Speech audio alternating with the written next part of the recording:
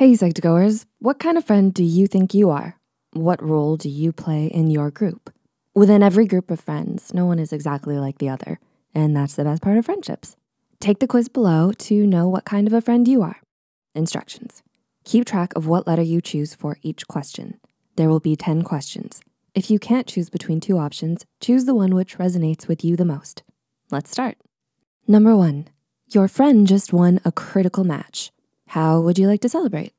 A, tell them how awesome they are and that you're proud of them. B, prepare a present that they always wanted to get. C, invite them out for dinner. Or D, throw a party for your friend. Number 2, your friend crashes at your place feeling down. How would you comfort them? A, you let them vent it out and give them advice. B, empathize with your friend and give them a warm hug. C, crack jokes to make them laugh and cheer them up. Or D, invite them out for a night out to have a break and let loose. Number 3, what is one of your pet peeves with friends? A, being bothered in your alone time. B, careless and immature behavior from your friends. C, your friend saying pessimistic comments about everything, being negative. Or D, your friends canceling on plans. Number 4, you're on call with a mean customer service representative who won't exchange a defective product for a better one. What would you do? A, request to talk to a higher official to know what you could do to exchange the product. B, understand their position and try to convince them to give you a better product. C, give up, you can try next time. Or D, sweet talk them into getting the exchange. Number 5, what is your way of enjoying yourself with friends? A, stay up late to have deep conversations with your friend. B, anything is fun as long as I'm with my people. C, pulling pranks on each other or watching movies together. Or D, traveling to new places together. Number 6, what do you expect from your friends? A, respect each other's boundaries. B, they share similar values and can understand you so well you can be yourself around them. C, they have the same uplifting vibe. Or D, they encourage me to become a better person. Number 7, if you had to describe yourself in a single word, what word would you choose? A, honest. B, responsible. C, witty. Or D, adventurous. 8, you have to organize a school event. What role would you choose? A, the financial advisor. B, the events manager. C, the marketing head. Or D, the leader. Number 9, a conflict broke out in your group. What do you do? A, wait until they calm down to talk it out later. B, try to talk to them and understand their perspective to settle the matter peacefully. C, let them be. It's good to let your anger and frustration out rather than keeping it bottled up. Or D, jump in to stop the argument before it becomes worse. And number 10, while shopping, you realize you don't have enough money to buy everything on the list. What would you buy with the remaining amount? A, buy as many things possible from the list. B, items in the list your friend warned you not to get.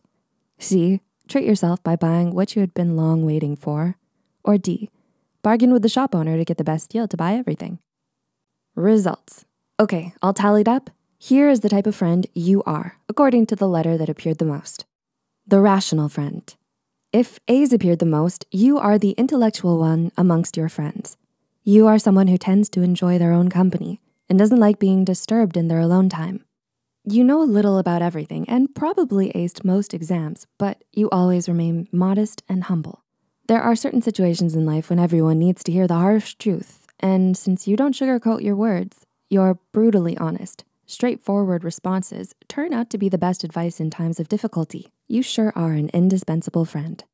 The compassionate friend. If B appears the most, you are the motherly figure in the group. You're empathetic, understanding, caring, and kind.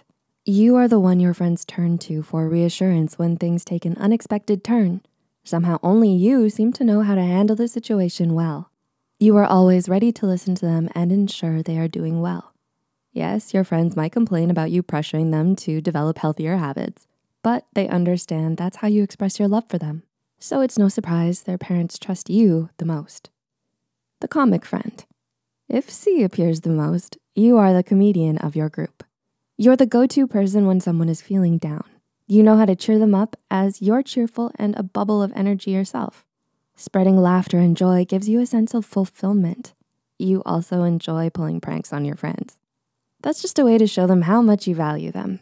In a social setting, people enjoy your company because your confidence and optimistic attitude is contagious. You manage to turn every situation stress-free and happy. No wonder you're the most awaited person at a party.